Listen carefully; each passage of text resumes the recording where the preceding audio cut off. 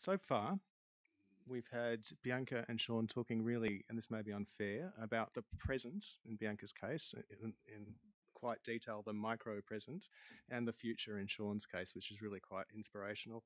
Where I'm here is to talk about how the Better Health Channel story fits into that. Our past, where we're at right now, and where we see the future going. The big news story is that we're not investing in vacuum technology, Sean. So you're safe on that respect. Um, so what is the Better Health Channel?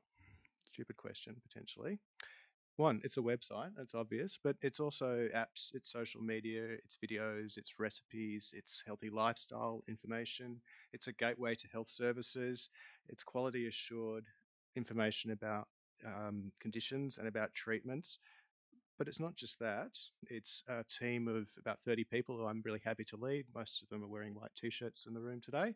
But it's also an ecosystem of 200 content partners who have been with us since day dot, a lot of the time, who've really made this thing work. And they've all contributed to a vision that really inspires us.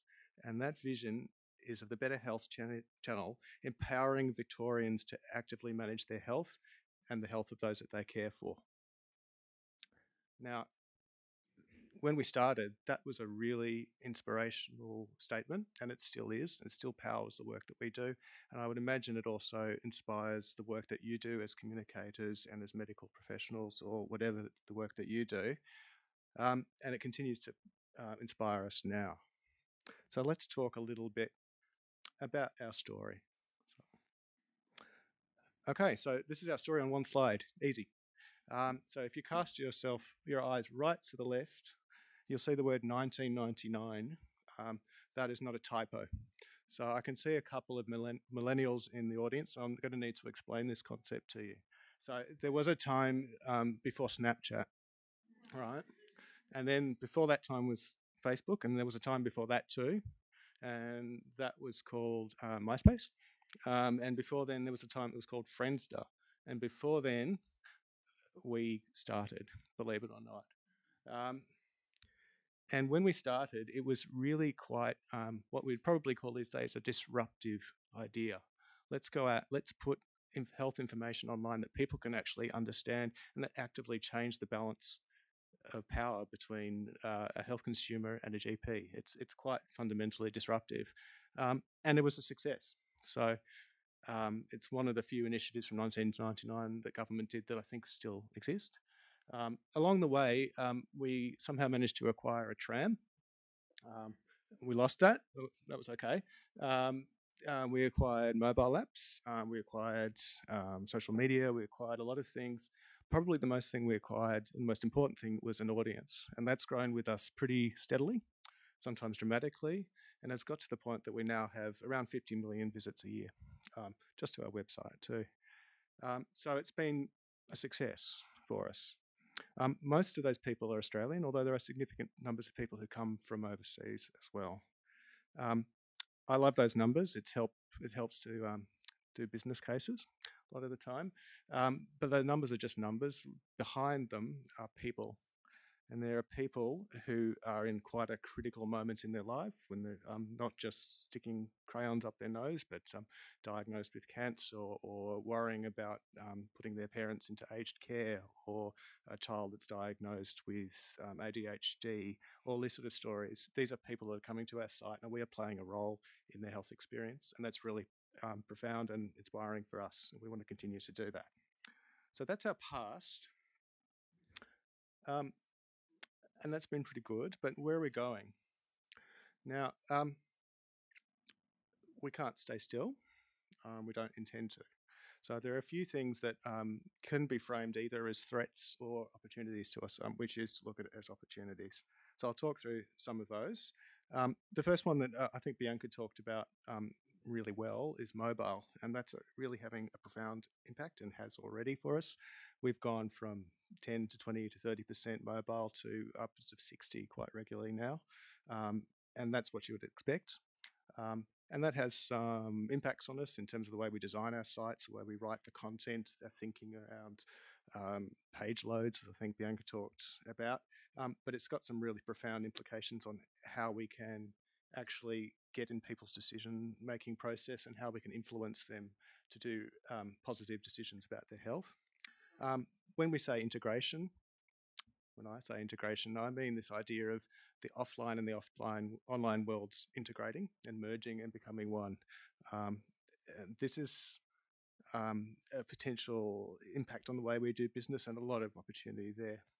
Where we talk about tailored information, I think this is something that increasingly everyone expects. When I go to a website, for better or worse, it is my experience.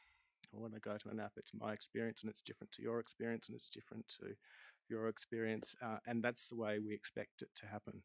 That creates lots of challenges to make that happen, but also a lot of opportunities. What motivates me to take a positive health decision is quite different to you, potentially. So we see that as a massive opportunity to provide information that's a lot more useful, contextually relevant and personally relevant, and more persuasive. Complexity. So this is more around the health space in general. So we do have an aging population. We have increase in chronic disease. We have a complex governance structure between our federated system of government, which makes the health space very complex. That's really difficult then to provide personal information in a very complex and rapidly changing world. But frame it the other way, it's a massive opportunity for us to be the voice that makes sense of that for people who are confused. And the last, obviously, is a thing that is probably nothing new, but health in general, and it's very publicly discussed at the moment in the news, is not necessarily funded to the level we think it should be. And this is, you can see flow-on impacts into the news now about GST and a whole bunch of things as solutions for that. But digital has a potential, and so does the Better Health Channel, to play a part in allowing the health system to run smoother and far more efficiently. So getting back to our vision of enabling Victorians to better manage their health, all of these opportunities mean that vision is far more tangible than it was in 1999 when we were just a website. We can far easily reach out and actually support people in the choices that they make. Okay, so you will have noticed that the Better Health Channel is actually new now. Some things have changed, but I want to talk through a little bit about what we've done. So over the last year, probably 2, maybe even longer, we've been working hard, largely behind the scenes, to transform what we've done. So really at a foundational level. So that's been technology, a lot of technology work, lots of new content, lots of new functionality, and a new design. And we think that the work we've done over the last few years has set us up really well to meet the challenges in the short to medium term in particular. So I want to talk through some of those. So the first thing that you would have seen, and you can see on your phone now if you like, and you would have seen a couple of months ago, is a new design, and it's fully mobile optimized. In fact, in some respects, it works better on a mobile than it does on a desktop because that's what it's intended to do. That was really important for us because we need to capture people in the micro moments, and that's overwhelmingly on a phone. It does complement our native apps to make sure Victorians get quality information at their time of need, no matter where they are. We're also, as an aside, expanding the range of apps that we have.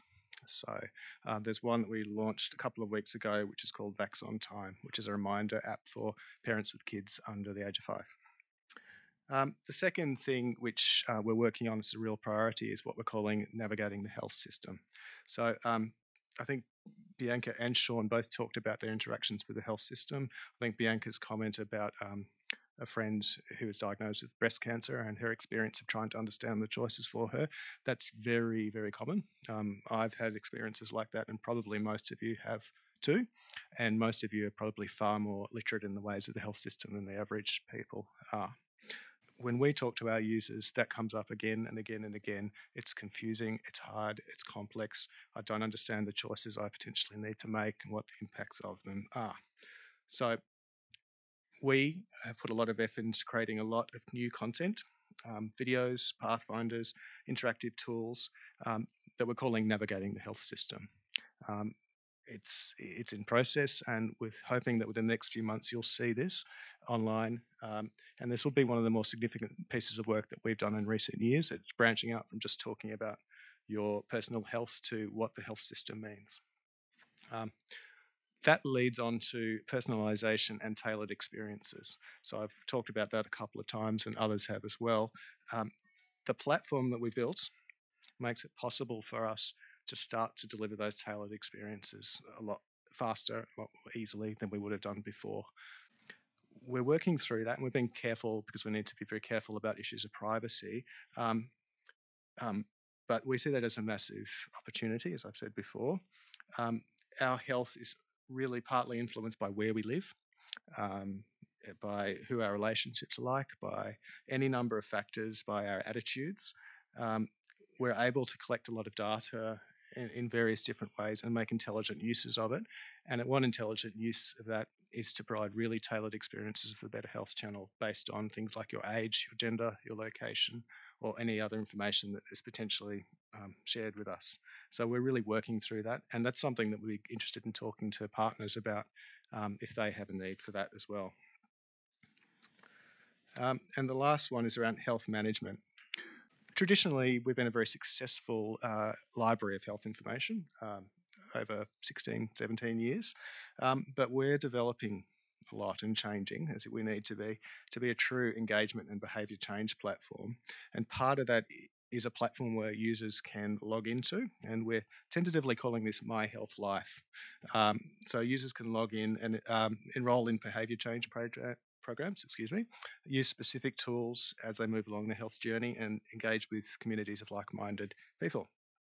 That's something we're working on now as well. So the launch of the new look, which we happen to like, is just really the first step of our transformational journey. And it's a journey that we're working on really hard this year and will continue to over the coming years, and we're hoping that you can contribute to them. So how do you do that? The Better Health channel is really only made possible by our partners. So I think Sean talked about the ecosystem. Some very fast-seeing people back in the late 90s constructed a model where the site worked in partnership. It's only possible that we can do that. So we have partners who've worked with us for years and years and years, and without them, we wouldn't have been able to create over 2,000 fact sheets and articles. We're really keen to look at ways that we can deepen and extend that relationship. So why would you potentially do that, apart from the goodness of your heart? One, we do have access to an audience. We can maximise the reach of your audience potentially, and we're keen to work with you to do that. We have an average of towards 200,000 visits to the site every day, 75,000 social media followers, and we're able to get key health messages out to the community at scale. So some of you in this room may not be able to do that. We can help. We can target these messages to specific cohorts, and that's useful too. And we can track them and measure them, and that's come up as a theme a couple of times today. And we have a wealth of content that we've developed, so we can surround your messages with a lot of quality assured tools, fact sheets, recipes, anything you need, make a really coherent, rich experience for your messaging. So consider us a key platform in your behaviour change, health promotion and communication toolkits. You can help review content, you can help social media, personalisation, you can contribute to our work in My Health Life. But this is just the start of a conversation. I'm keen to hear, or we're keen to hear from you how you think you might like to do that as well. And we're open to more conversations however you need to do that. So thank you. That's our vision so far. It's a story that we've had from 1999 to 2016. And thank you everyone in this room and elsewhere who've played a part in that story. The future for us, we think, is really bright and inspirational and new. And I thank you in advance for the role that you're going to play in our story to go. Thank you.